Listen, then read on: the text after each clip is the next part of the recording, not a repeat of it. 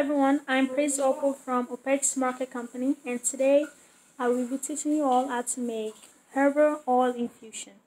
Today we're going to learn about a little bit of oil and how you can infuse your herbs into your oils, and I will explain different type of oils that you can use to infuse your herbs. So stay tuned and I hope you enjoy the video.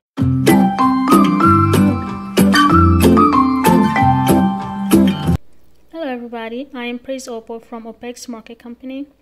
And today's topic will be oil infusion. Right here I have different type of oil infusion. To my right, it's right here I have lavender with safflower oil and a little bit of or tingy of grapeseed oil. Right here I also have rosemary, safflower oil, and a little tingy bit of grapeseed oil. And right here I have cinnamon sticks with safflower oil and a little bit of olive and a little bit of grapeseed oil. Right here I have peppermint. It's infused in safflower oil, a little bit of grapeseed, and 1 teaspoon of olive oil. And the reason why I did just 1 teaspoon of olive oil in this is because I wanted to really get the scent of the cinnamon, but I also wanted some properties of the olive oil in the infusion.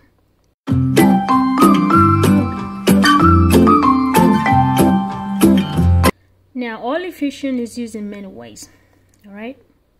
It is used to add flavor to food, vegetables, meat. It's great basis for salads, for sauces, marinades, and skincare and healthcare, which is the most important. Of course, everything is very important.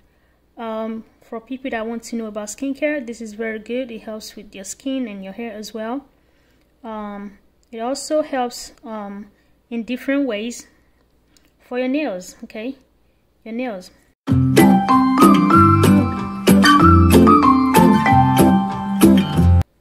Now, the process of this in the jars, the cinnamon, the rosemary, lavender, and peppermint are all cold processes. All of these four are cold process oil. We have two types of infusion: the hot process method and the cold process method.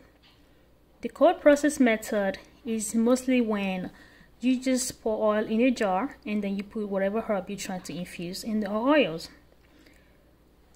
I'm going to teach you all how to make oil infusion today. I'm going to teach you how to make it so you can see how it's done. For a lot of people who doesn't know how to make oil infusion with herbs or fruits, yeah, people do use fruits, but it has to be dried fruit or grounded dried fruits. It has to be very dry with no water in it. But right here I'm using flower, which is lavender buds, okay? And I'm using plants and herbs. Herbs are plants, plants are herbs. Rosemary, cinnamon sticks, very healthy, and peppermint. This is actually dry peppermint, and it's also grounded peppermint. So let's talk about the hot process method. The hot process method involves a method where you can just put a pot on the stove, you put your oil in the pot, and you put your flour or your herbs or whatever plants you're trying to use, you put that in, of course, the pot. Most of the time you have to reduce the temperature of the oil. You don't want it to be too hot.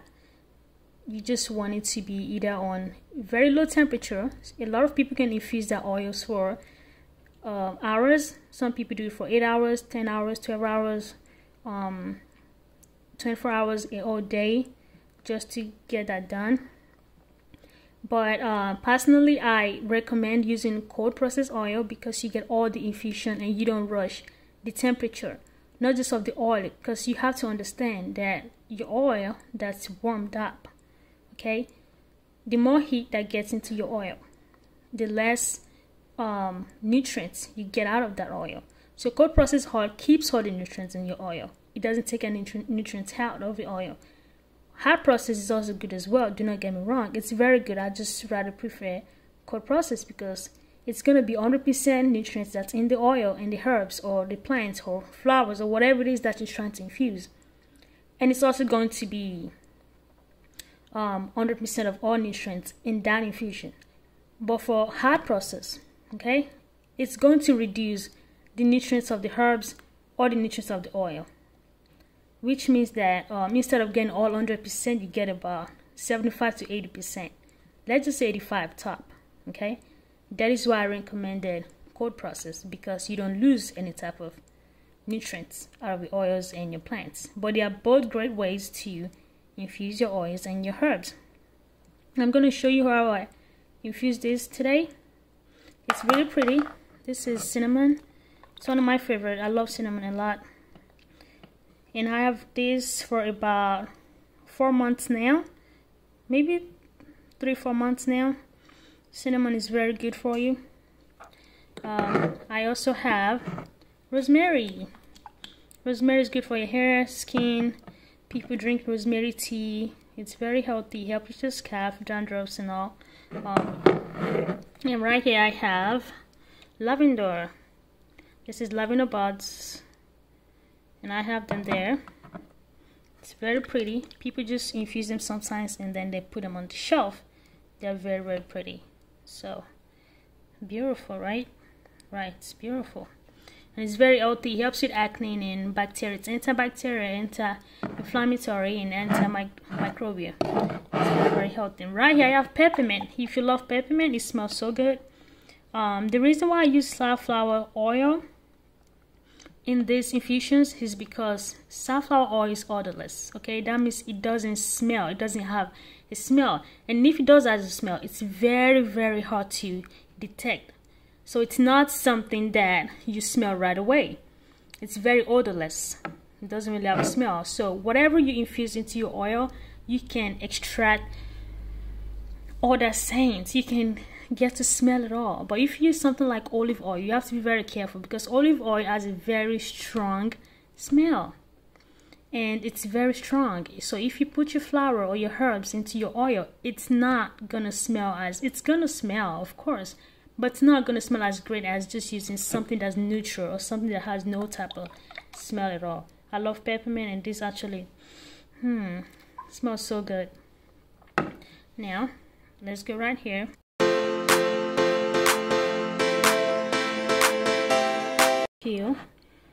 Oil infusion. Now we have 3 different type of oil. I'm going to explain a lot of things right now.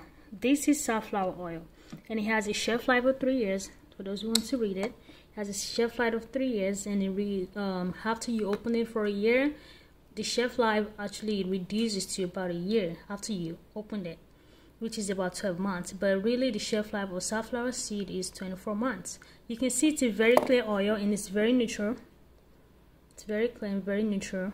It's very close to canola oil, but canola oil will probably look a little bit between safflower seed oil or grapeseed oil. But it's very clear. It's a very neutral oil. It doesn't really have a lot of smell, a lot of scent. It's odorless. See, it's very light odor. It's good for cooking, medicine, and carrier oils. You can add essential oils to this and infuse them. This is why I've actually used them for my oil infusion, like the one I showed you here, the lavender, which is really pretty. Now let's move to grapeseed oil. Grapeseed oil has a shelf life of about 6 months, but after it's opened, okay, its shelf life reduced to about 3 months. A lot of people just like to infuse this and just put on their pantry. If you just put in your pantry and you opened it, it probably lasts for about 4 to 5 months. If it's in your fridge, it probably lasts even longer. But you don't want to put your oil in the fridge, then it's gonna get all vapor and water.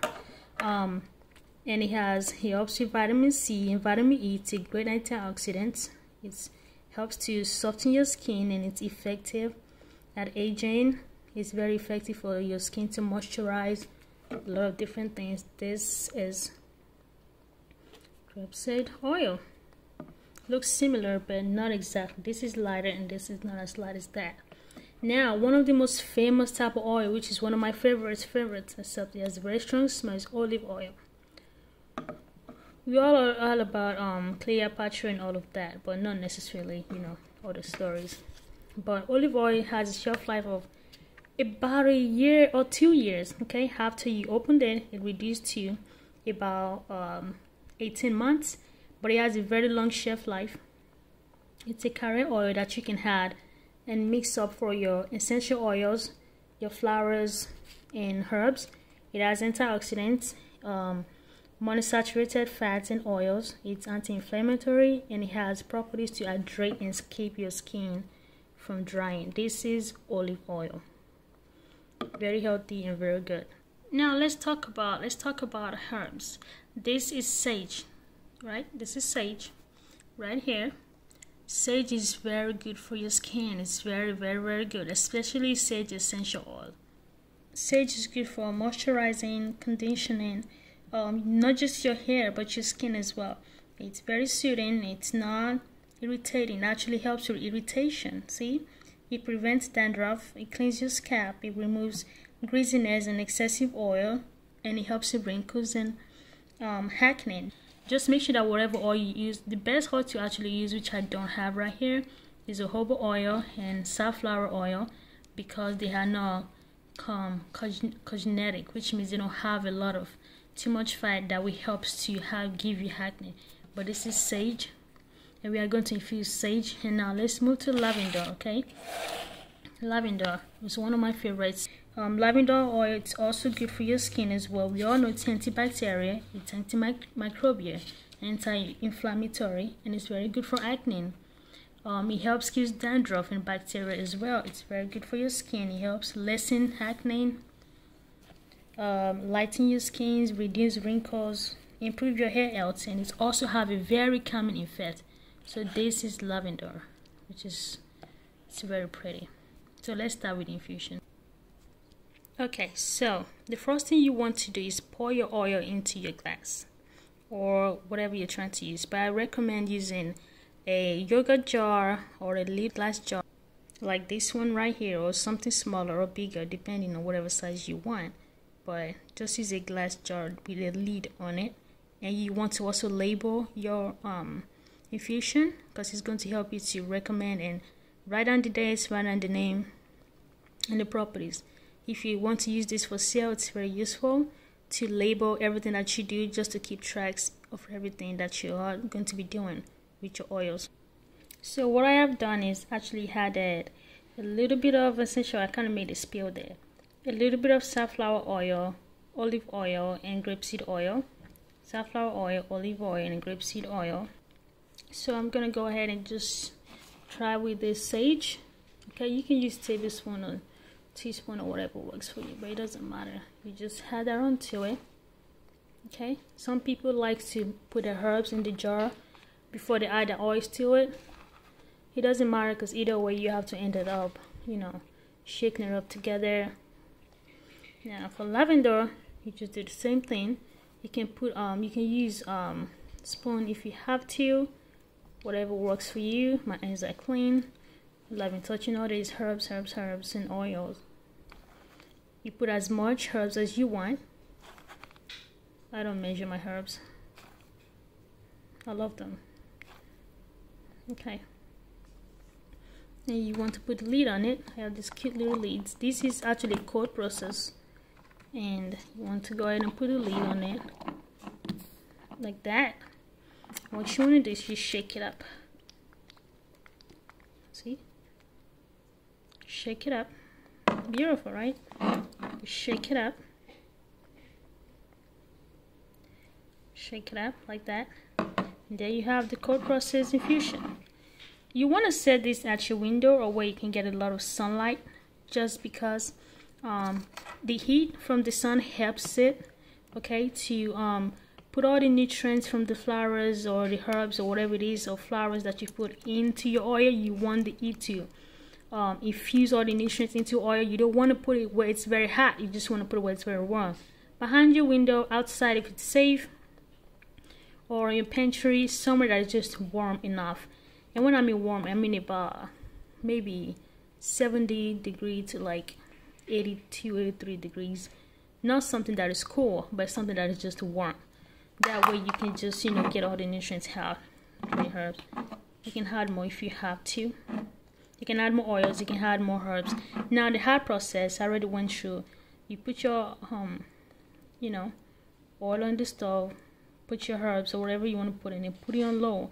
You can put it for like hours. Some people do 24 hours. Some people have an incubator for oil infusion. But this is the cold process, and now you know about the hot process as well. I am Praise Opal from Apex Market Company. I hope this has helped you to understand oil infusion and how to do it. Thank you for watching this video. Come back again.